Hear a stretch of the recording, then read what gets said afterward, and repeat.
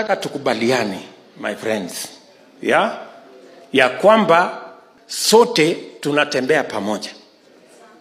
Na tunakubaliana ya kwamba katika uchaguzi huu tunataka tumalize siasa ya ukabila na tuzike.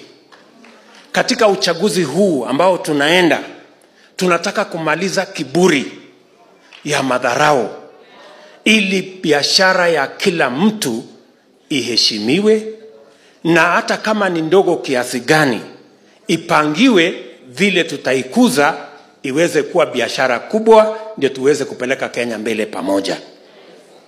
Tunakubaliana Kanairo? Tunakubaliana?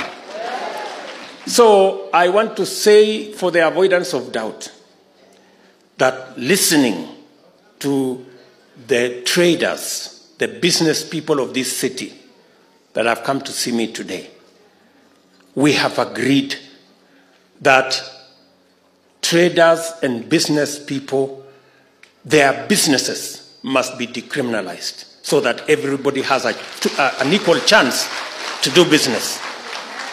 We have agreed that government must provide a mechanism where traders will access credit.